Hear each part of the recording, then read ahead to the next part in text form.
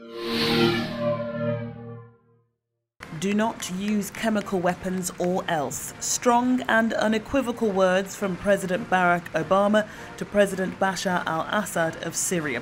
For him to say these words means the threat of such seemingly disproportionate force against rebel forces is very real. And today I want to make it absolutely clear to Assad and those under his command, the world is watching. The use of chemical weapons is and would be totally unacceptable. And if you make the tragic mistake of using these weapons, there will be consequences and you will be held accountable. Syrian rebels are pushing harder and advancing further, seizing military bases, blowing up tanks and cutting off army supplies.